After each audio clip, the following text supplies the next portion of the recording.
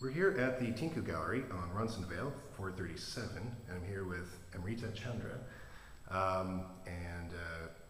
it's www.tinkugallery.com, and this is the current show, The Art of Travel, and these are 4 artists who met in Venice on an MFA course, and that was about 10 years ago, and here they are, once again, reunited in your gallery. That's true. And this was the first time you've had someone curate this space since you've opened it, is that correct?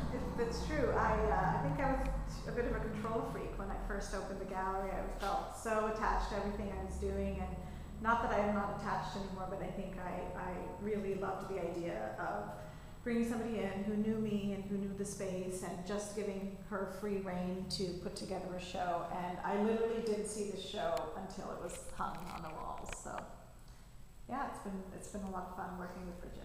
Now tell me a little bit about how you got your gallery started, because this is a really neat model that I know it's becoming more and more popular with ambitious gallerists for starting a space. Yeah, well, sort of the long story is that I had moved here from Boston and I was actually house hunting, and when I was in the neighborhood I saw that the space was for sale, and I decided I didn't need a house, but I did feel at the time that it was a great chance for me to open a gallery, and so I opened it up. I was freelancing, and so I had the gallery open, and I would be working in here on my other work while the gallery was open 5 days a week.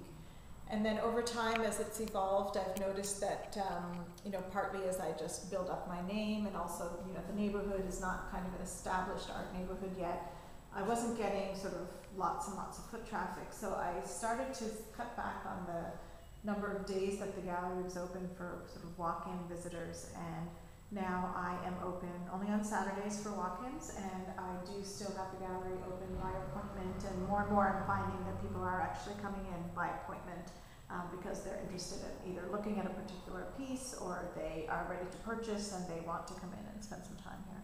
And you describe yourself as an outsider, and you have a pretty significant Twitter following, which is a pretty good indication of a pretty good subscriber list to your gallery news, and a following as well. So I mean, these were and more than a lot of established galleries I've found in town. Well, I think in a way being an outsider was a bit of an advantage, because I didn't have a sort of face-to-face personal network, because I had just moved to Toronto and I wasn't a part of the kind of established art community.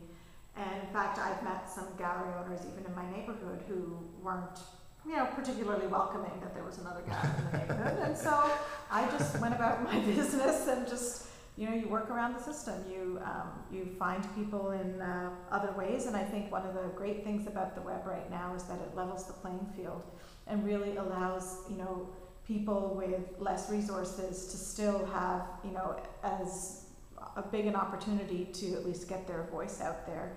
I would say also, as much as I love my Toronto Twitter followers, one thing I love about Twitter is that I have so many people that are connected to me from other parts of the world.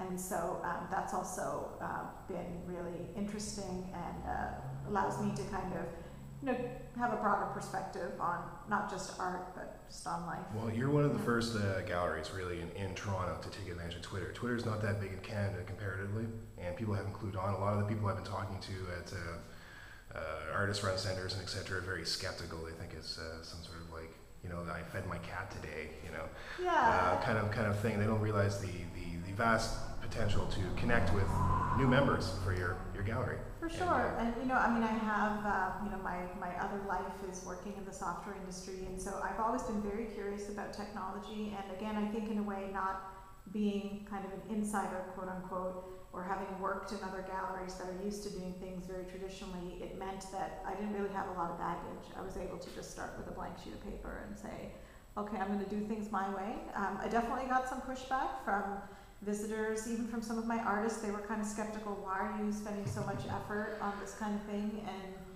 but at the end of the day, I think I just tried to work with my strengths, and I knew that one of my weaknesses was that I didn't have the sort of established art background. So, well, I recommend The Art of Traveling to this gallery. Thank you very much. Thanks, Chris.